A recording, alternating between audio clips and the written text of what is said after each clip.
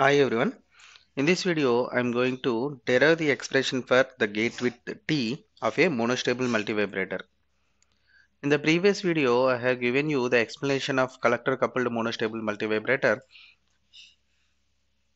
with a negative triggering pulse at base 2 of transistor Q2, because we have assumed a stable state like Q1 is in off state and Q2 is in on state. As the second transistor is in on state, we are applying a negative going pulse at the base 2 of the transistor. That makes the transistor comes into off state, but that was a only for small duration. That duration we are going to calculate how much time that the transistor is in unstable state. Okay, that is called gate width. Okay, so gate width, I will write the definition. Gate width T is the time taken by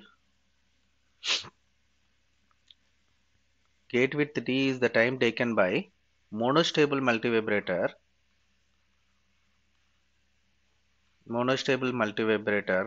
to stay in quasi-stable state. That is the meaning of gate width T.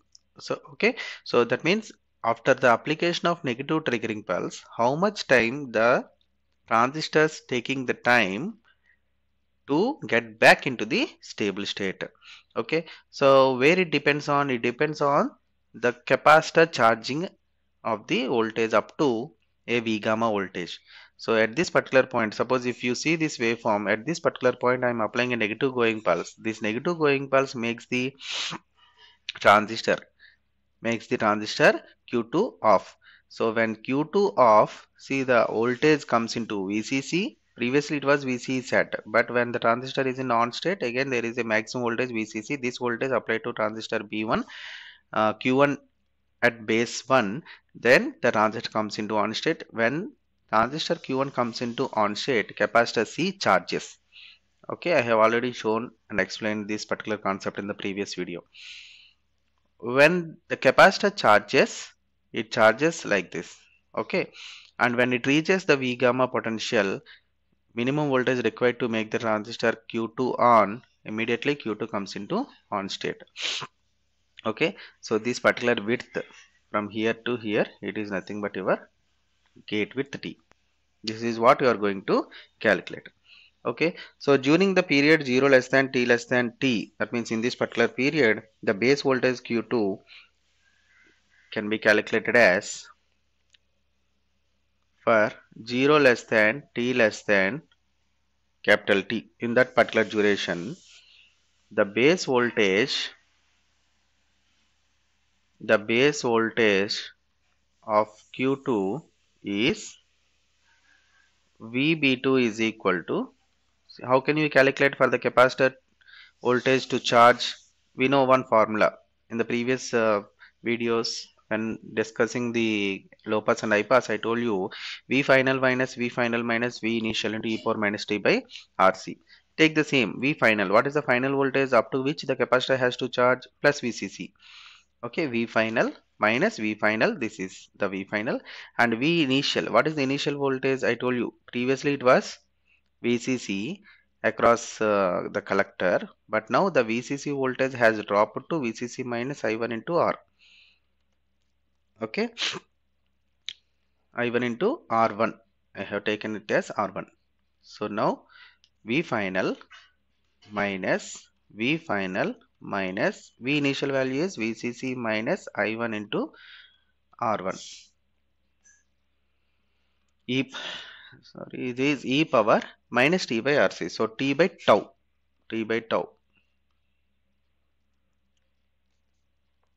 But I1 R1 is equal to VCC minus VCE sat. I1 R1. See, previously it is VCE sat. If you take this difference between these two, we can write it as I1 R1 is equal to VCC minus VCE sat. So because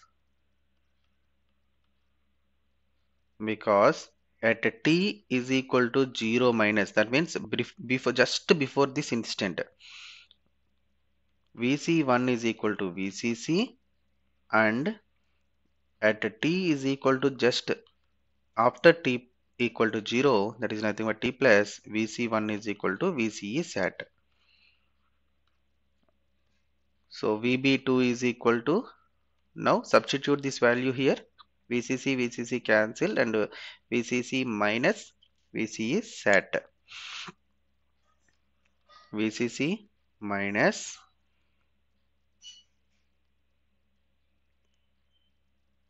Vcc minus, it is Vbe sat,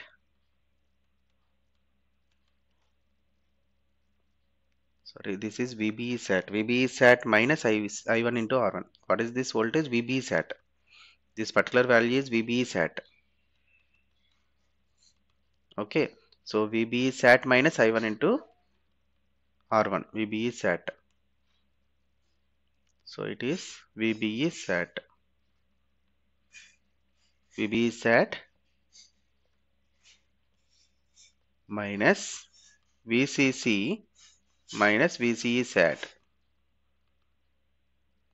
I1 R1, just now I have set it as Vcc minus Vce sat, whole into e power minus t by tau. So if you simplify that, you will be having Vcc minus 2 Vcc minus Vbe sat plus Vce sat e power minus t by tau. So at t is equal to capital T, what happens? Vbe sat, now Vbe2 at particular transistor Q2, it becomes V gamma. Then V gamma is equal to Vcc minus 2 Vcc minus Vce sat plus Vbe sat into e power minus t by minus capital T now. At t is equal to t minus capital T by tau. So e power t by tau, our aim is to calculate this particular t. E power t by tau is equal to 2 Vcc minus of Vce sat plus Vbe sat divided by Vcc minus V gamma. Therefore, you can write it as t is equal to capital T by tau is equal to ln of e power, that goes onto the other hand,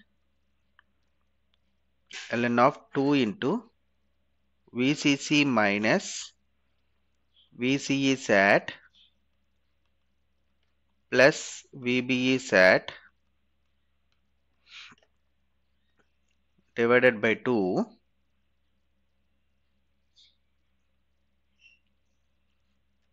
whole divided by Vcc minus V gamma.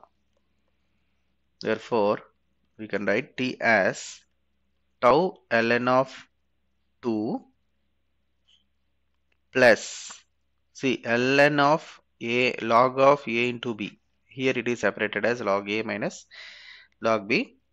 So log L tau ln 2 plus tau into ln of Vcc minus of Vce sat plus Vbe sat divided by 2 divided by Vcc minus V gamma. So normally for a transistor at room temperature, the cut-in voltage is the average of the saturation junction voltages for either germanium or silicon. So V gamma is equal to Vc sat plus Vbe sat by 2. Okay, it is the general condition for either silicon or germanium. The gamma voltage is the average of these two voltages. So neglecting the second term in the expression of this T, see here, VC sat plus VB sat by 2 is nothing but V gamma. So VCC minus V gamma by VCC minus V gamma both cancel together, and it becomes only, therefore tau is equal to, what happens, tau ln of 2, tau ln of 2, that is tau. What do you mean by tau? See here, what is the meaning of tau? Tau is nothing but time constant for the capacitor to charge, through which the capacitor is charging in the transistor circuit diagram. See, suppose if you take the transistor circuit diagram in the previous video, capacitor is having a charging path through this resistor R. This is R and this is C. It is the voltage connected. This is VCC. Okay, it is having now current through this, like this. This is the I1 current. So as this current is flowing through this one, the time constant is R into C. Time constant is R into C. So tau is equal to R into C. So in the previous expression, T is equal to tau into ln2, nothing but R into C into ln2. So what is the value of logarithm, natural logarithm of 2? 0.693. So 0.693 into RC. This is the value of gate width in the monostable multivibrator. So in the monostable multivibrator, the time for the quasi-stable state is 0.693 times the time constant RC. Okay, this value is very important. In problems, you may be asked to calculate what is the value of gate width for the specific parameters. Okay, this is about the gate width calculation. This is gate width. Gate width. Okay, thank you.